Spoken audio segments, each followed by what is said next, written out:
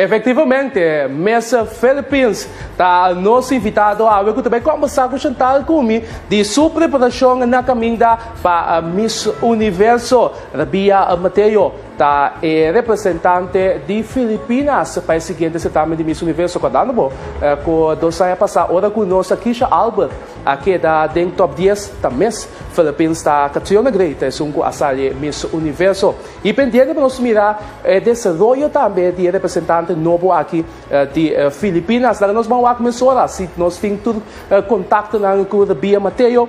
Miss Philippines, good morning here from us here in Curacao. How are you doing?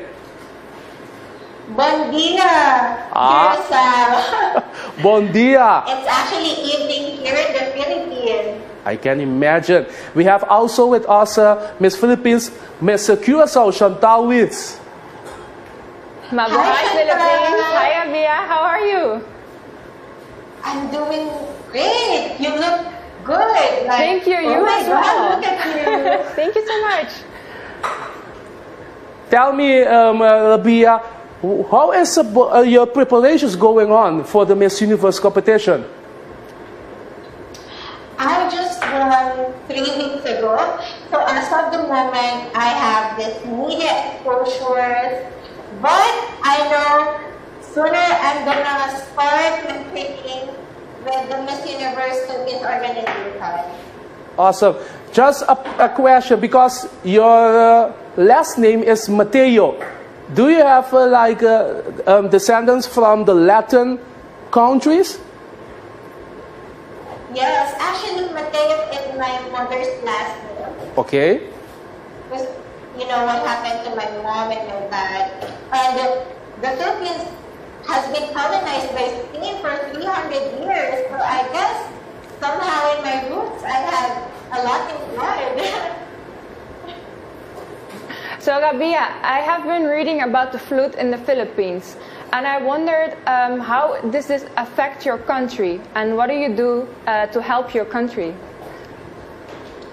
Yes, we were struck by one typhoon after another.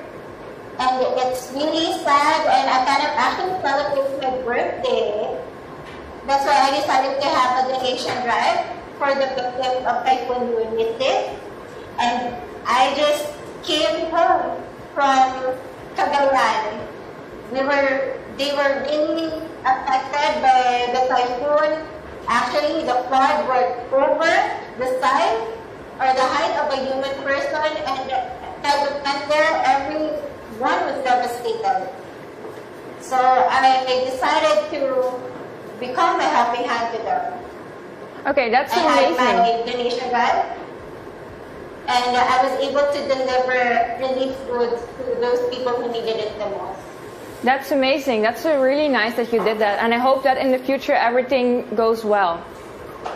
And now something completely else. I've been wondering, with the large fan base that you have, I would also like to take this opportunity to say salamat po to all my Filipino followers. Thank you so much for your support and love. And mahal ko kalong lahat Philippines. And now my question to you is, how do you deal with the pressure from the big fan base? Does it motivate you? Does it scare you? How do you deal with everything? Actually, it's really scary, and there's a lot of pressure being Miss Philippines because of that sash factor. But my mentors would always remind me that there should be a different journey compared to the former queens that we had. And as of the moment, I'm just enjoying everything because it's just going to be 1 year that I'm going to be called Miss Philippines, and I need to make the most out of this.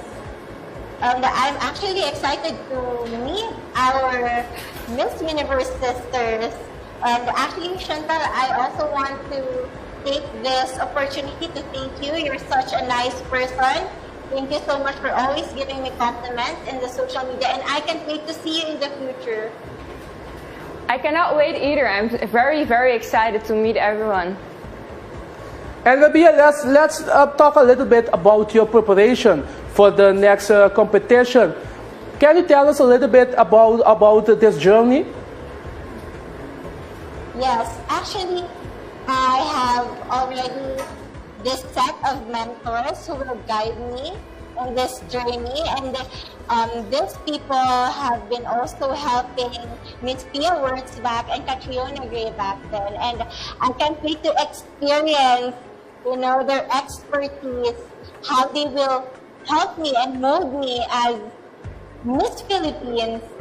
But of course, I need to focus with my communication skills, because the Miss Universe organization is looking for a spokesperson, somebody who can speak for her cause.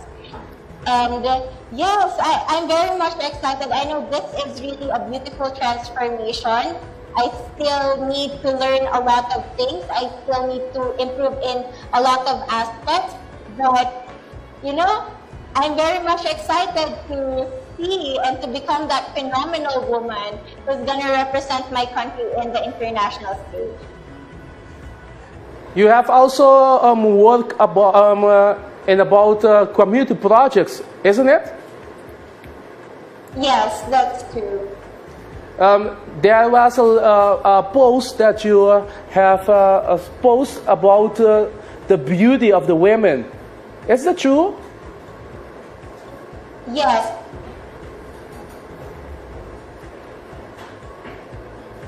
I think. Ok, nós estamos mirando com nós tem tique dificuldade com a comunicação, lá nós vamos lá. Rabiya, did you hear the last question? Okay. Come again. We are talking about the beauty projects and the community project that you are working with. Can you tell us about these projects? Yes, actually I'm working with Feed Me in a Video program, which tackles the poverty in my city, which is Iloilo. So what we do there is we conduct feeding program, and at the same time, we teach children how to read and write.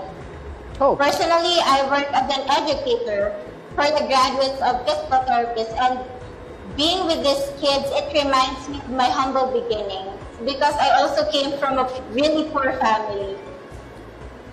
And now it's my time to give back and to inspire them with my story, because education had transformed me into the woman that I am today. And I hope these children will have the same opportunities that I had in the past, so that they will have that life that they and their family deserve. Yes, I agree with you. I think it's very important that we give children the opportunity and that we give back to what we have taken. But now something else. I have another question for you, and I was wondering, I know this is your first time participating in Miss Universe Philippines, your first beauty pageant, and I wondered, how do you deal with the pressure? With the pressure It's kind of difficult, because here in the country, beauty pageants are really a big deal. Yes, and being a neophyte, it's kind of scary. And I never thought that I'm going to win it the first time. But God is so good. God has blessed me with people who believe in me, with people who can help me. And actually, with all the pressure, I became more polished as a candidate and now as a representative of the Philippines. That's amazing. I remember how I felt the first time I participated. Rabiya, let's talk a little bit about your national costume, because the Philippines is very known about beautiful national costume. Do you have already see the beauty of your dress, or do you have no idea about your national costume? The plans weren't finalized yet, but I want to bring festivity from the Philippines to the international stage. So I'm thinking of Dinagyang Festival.